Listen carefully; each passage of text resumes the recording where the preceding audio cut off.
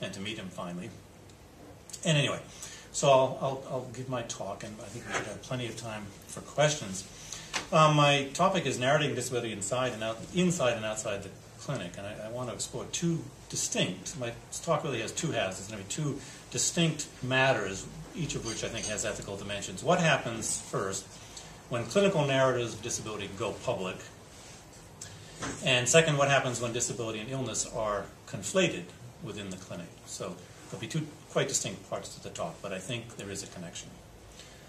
Now, I'm going to be addressing some moral hazards inherent in life writing about illness and disability, but before I do that, and because I'm doing it, I want to be clear that I don't want to do anything, I don't want to say anything that would discourage the writing of life, the practice of life writing about disability and illness. I've devoted the latter half of my career to reading and writing about published narratives of illness and disability, and I wouldn't have done so unless I found these narratives compelling. I really began this work about 20 years ago now, in the mid-90s.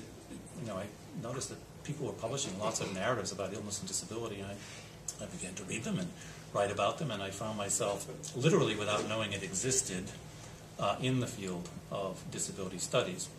But the writing of such narratives has continued to proliferate, and I've argued in various places that the so-called memoir boom in the US and perhaps in the UK as well has coincided with, and to some extent been driven by, the rise of such narratives.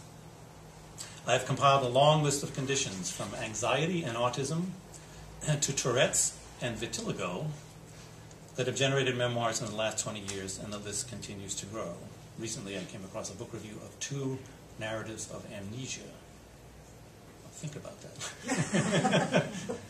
How do you do it? Well, you interview people who knew you before your amnesia struck, and what a great project that is. I mean, that's how you find out who you were and who you are, and it becomes a necessarily collaborative project. And anyway, whether inside, you could say that the illness narrative, of disability narratives, have been something of an American literary epidemic. Some people think it's, it's gone too far, we have too many, but I don't. Whether inside the clinic, such narratives can be in and of themselves restorative, if not healing. In her introduction to Depression and Narrative, Telling the Dark, Hilary Clark said it well. We should listen to personal narratives of illness and disability, really attending to them and their own merits, as opposed to using them in order to come to diagnoses and impose regimes of treatment, because such narratives give voice to the ill, the traumatized, and the disabled, those trying to make sense of the catastrophic interruptions or shifts in their lives, and help them navigate the bewildering, impersonal context of medical diagnosis and treatment. And one of those traumatic experiences would be, or catastrophic interruptions would be, the onset of amnesia. So please don't misunderstand me. Nothing I say today should be construed as intending to discourage writing about illness and disability. I'm only concerned to point out certain dangers that are inherent in this endeavor.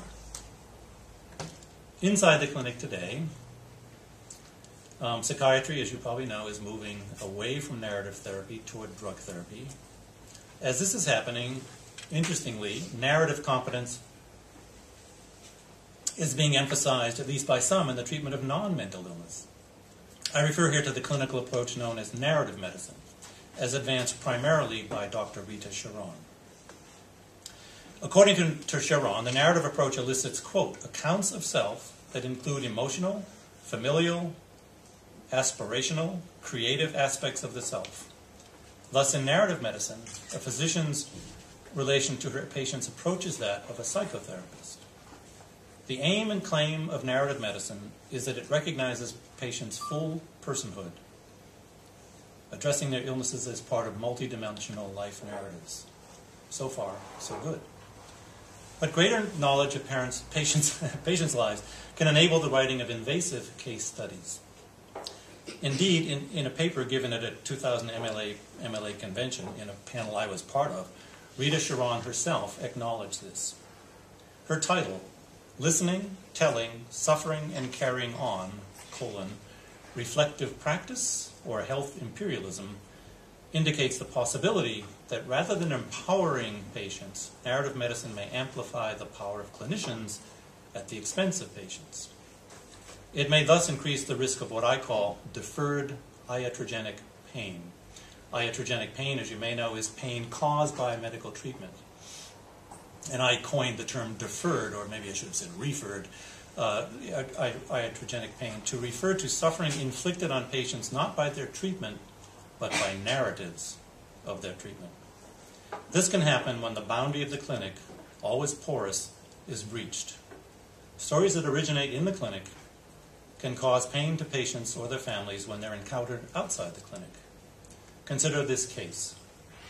When I was speaking at an American university a couple of years ago, a student approached me, a graduate student. At the age of 7, I'll call her Julia, she was operated on for significant physical impairment which required ongoing medical attention. To help her cope with this regimen, she was sent to a therapist. Nearly 2 decades later, learning that the therapist had been appointed to a prestigious academic post, Julia looked her up online, just out of curiosity, as anyone could do these days. The therapist's resume listed an article Julia thought might be about her. Reading it confirmed her suspicion, and she found it deeply unsettling. This anecdote illustrates, for starters, how the internet has shrunk our world. We all have less privacy than we used to, and it's ever easier to trace others and references to ourselves.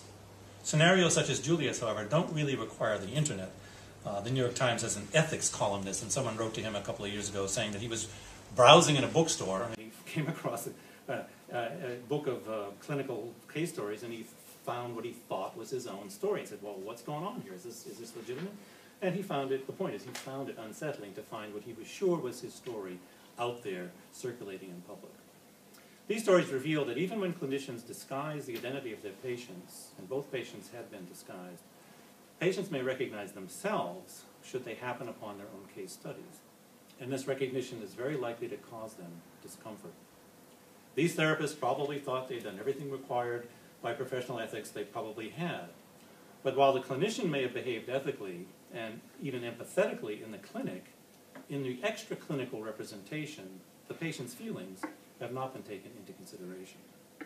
At the time of her treatment, Julia was far too young to grant consent, so her therapist concealed her identity behind a pseudonym. Julia's youth may have led that therapist to discount the likelihood of her ever reading the article, but she did, and she readily recognized it as her case, and she felt somehow violated. The presumption of anonymity was not sufficient to protect her. The point is that ethical guidelines do not guarantee that case histories may not cause pain to their subjects. Such pain may not rise to the level of manifest harm, and thus clinicians may not have violated the Hippocratic precept to do no harm. But in Julia's case, the pain was far from negligible, despite being long delayed. That's why I call it deferred iatrogenic pain. More to the point, it may have been avoidable, or maybe not. It may not always be possible to conceal patients' identities from them. The rarer the case, the more publishable, and the very details that warrant writing up a rare case and may enable patients to recognize themselves. In any event, among the potential readers of case studies, patients are uniquely equipped to know all the identifying details and, of course, who provided treatment. They may resent the presumption of authorship on the part of clinicians. Even if their rights have not been violated, the question is whether their discomfort is outweighed by the benefits of the narrative. The question then becomes, who benefits? Presumably, the goal of writing case histories is to advance the public's understanding of particular conditions and improve their treatment. In principle, the case history serves the welfare of all, the public health. At the same time, there are undeniable benefits to the author in committing a case to print. Doing so can build a reputation and advance a career and lead to monetary gain. Consider Oliver Sacks, the world's most leading neurologist, whose fame and fortune are based not on original contributions to neurology, but on his non-clinical case studies of unusual syndromes. So medical professionals are not in the best position to judge the merits of writing up a particular case. Indeed, the writing of case studies may entail a conflict of interest. Authors stand to gain from them in a way that is not true for their subjects, and this may affect their judgment of the medical benefits of such projects. Excuse me. I cannot speak for Julia. Indeed, she herself is not sure just why she was so troubled by reading her case, and she's currently grappling with that. and I look forward to hearing what she finally comes up with. My sense is that a patient's discomfort may be a function of the intrinsic disparity between the patient's and the clinician's relation to a case. The patient comes to the clinician in the hope of empathetic help, of care, if not of cure.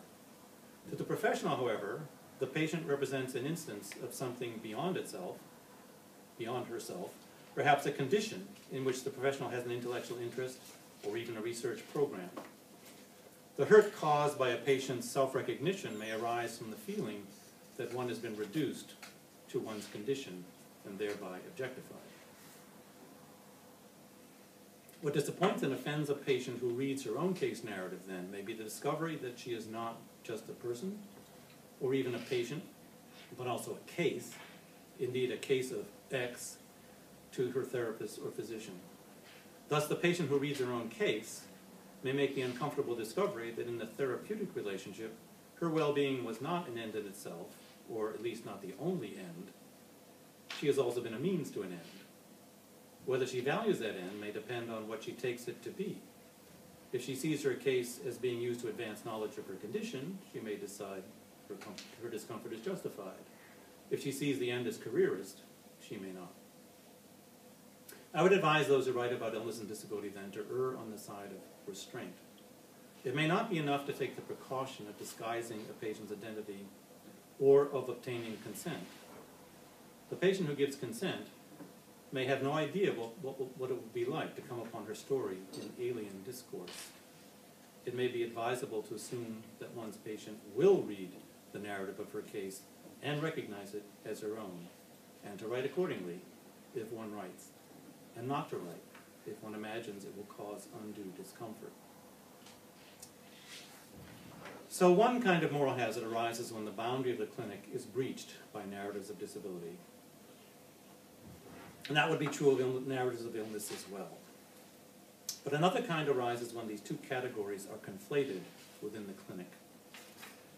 In my early work on narratives of illness and disability, in my very early work, I coined an umbrella term, autopathography, to cover both. Though I approached illnesses and disabilities separately, I was careful to separate them in recovering bodies, and I was actually quite a little nervous at the time about even combining them in the same volume. This term appealed to me as a one-word alternative to what seemed clumsy labels like, well, narratives of illness and disability. I guess that's going to be a lot to repeat and repeat and repeat. Or narratives of anomalous somatic conditions. I mean, illness and disability are both anomalous somatic conditions, but that's kind of a mouthful. So, well, autopathography, that solves it all. But my neologism proved somewhat ill-advised. Various individuals with disabilities made it clear to me that it was problematic to use the root patho to refer to their conditions, which were not illnesses, and from which they did not necessarily suffer. So although my term has been picked up and perpetrated by others, I have abandoned using it. Some years later, in writing an essay for an MLA volume teaching life writing, I coined a new term for such narratives, which I thought was rather clever: quality of life writing. That is, taking life writing and quality of life and hyphenating quality of life as an adjective, quality of life writing, which combines the current academic term life writing with a term common in medical discourse, quality of life. In that essay, I argued as follows for teaching such narratives outside the clinic to the general population. Increasingly, to make decisions that often literally involve life or death, citizens need to understand illness and disability in cultural and historical contexts. With the aging of the North American population, the invention and application of new medical technologies, and a looming crisis in healthcare, disability literacy will become all the more desirable and indeed indispensable as an attribute of an informed public. Narratives of disease and disability demand attention today, in part because they epitomize quality of life issues crucial to public policy. So that's the quote from that essay. Most of my work is concerned with how published disability narratives function outside the clinic, even against the clinic, by destigmatizing disability. That's really, I guess, I've said in defense of autopathography, because that I think I said in the book that I see autopathography as inherently pathographic. Today, however, I want to focus on the value of such narratives inside the clinic, broadly defined. My attention was focused on this matter a few years ago when the university at which I taught for most of my career created a new medical school, without consulting its faculty, of course. That event prompted me, as the founder and director of Hofstra's Disability Studies program, to think about my work in a new context. And interestingly, the dean, the faculty wasn't really consulted. I mean, in the decision, at some point, the dean of liberal arts and studies patched together a committee of faculty, sort of to be advisory to the medical school. And did he think to include the founder and director of the Disability Studies program? No, he did not. Why would he do that? You know. So, but being a little pushy, I was at that time tenured. I said, "Oh, you know, I really should be on this committee." So I was added to the committee, and I got to make my pitch to the new director of the new medical school, who nodded politely. How, I wondered, might the new medical curriculum integrate disability studies generally and quality of life writing in particular? Now, quality of life may seem a neutral and unobjectionable term, but it happens, as probably most of you know, to be quite fraught, because its clinical application too often encodes a medical bias against illness and disability. Wait, what? Why call this a bias? Shouldn't physicians be against illness? Isn't the point of medicine to heal the sick? Well, sure, this preference, to name it more neutrally, is inherent in medical practice, and rightly so. Much of the time, medicine's constructs work well enough. But medicine operates within, not outside, cultural contexts. And so medicine often encodes and thus reinforces common prejudices against certain kinds of bodies. Good evidence of this, if we needed it, appeared in a recent TED Talk by Dr. Peter Attia, who, according to a New York Times story, quote, admitted to something he believes many doctors may in fact be guilty of, that compassion for overweight and obese patients often is not quite as deep as it is for those who are sick for other reasons. The unlucky ones, for instance, who develop cancer or another disease through no apparent fault of their own. Many viewers were moved by Dr. Attia's apology to a diabetic patient that he admitted having blamed for her condition. I would have been more impressed by his apology had it not been prompted by his own having been diagnosed with diabetes himself, despite what he considers his very healthy lifestyle. Now, having questioned the medical preference for health, I want to distinguish disability from illness. Admittedly, in practice, the two often overlap. They often coexist in the same bodies. Indeed, illness and disability have reciprocal relations. Each can cause the other. Moreover, for legal purposes, many physical illnesses like HIV/AIDS, cancer and diabetes, and mental illnesses, schizophrenia, bipolar syndrome, count as disabilities. Thus, while illness and disability are conceptually distinct, the ill and disabled are not distinct populations, and the line between disability and illness is not always clear. But while it is very difficult to draw a sharp line between them, or even to clearly articulate the difference, there is a distinction, and it matters. It matters in part because the conflation of disability with illness necessarily engages the medical paradigm with its preference for health and wholeness. This paradigm hails or interpellates disabled people as sick and or defective. It constructs their conditions as requiring medical intervention, which is not always fruitful or even desirable, or even desired. This conflation tends to pathologize disability willy-nilly. It may project a desire for cure where it does not exist. A related danger of conflating disability with illness lies in undervaluing the lives of disabled people. Numerous studies have established that people with significant disabilities rate their quality of life nearly as high as non-disabled people rate theirs. Many disabled people are surprisingly well adjusted to their conditions, especially if their impairments are congenital or acquired early. In contrast, non-disabled people, especially medical professionals, typically consider the quality of life of disabled to be quite poor. Here we can begin to see the danger of the medical bias in favor of health. Disabled people do not share, cannot understand and are justifiably offended by the attitude of non-disabled people that their lives are of poor quality or even not worth living. So there's always a danger in writing about someone's disability that the writer will project onto a subject his or her own imagined response to being in that condition. Empathic intentions may be undermined by this projection. This is why the golden rule falls short. The way you think you would like others to treat you if you were disabled may not be the way disabled people want you to treat them, or the way you would want to be treated should you become disabled.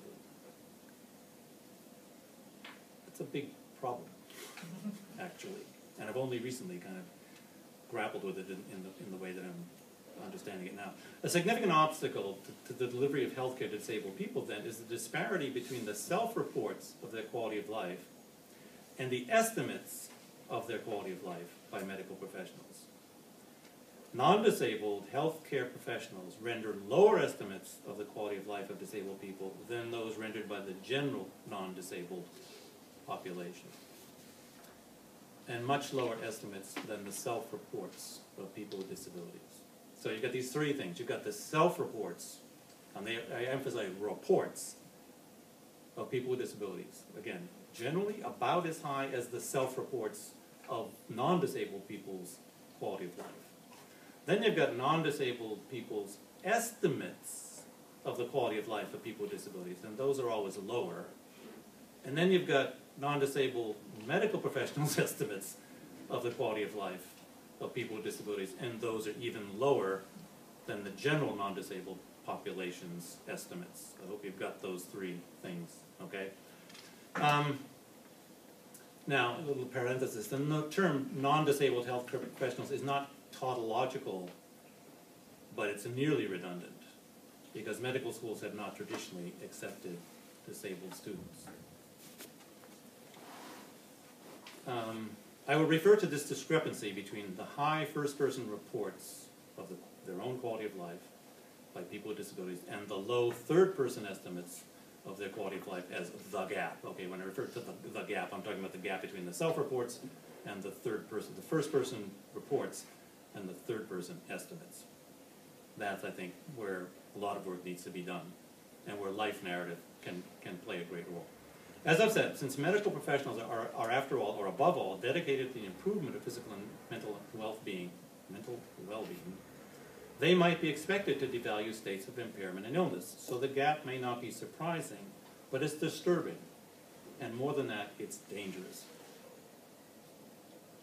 Critical disability studies makes a crucial distinction between impairment, which is found in the body, and disability, which is found in the environment's response to the impaired body. I think you're probably all familiar with that distinction. So much of disability studies is generated by that distinction. I want to invoke that distinction to explore some implications of these discrepant perceptions of the quality of life of people with disabilities. First, I would argue that the gap itself exposes a hidden impairment, a collective mind blindness in non-disabled people, especially healthcare professionals who are unable to imagine what disabled people are thinking and feeling. One could say that this supposedly non-disabled population actually has a significant cognitive deficit.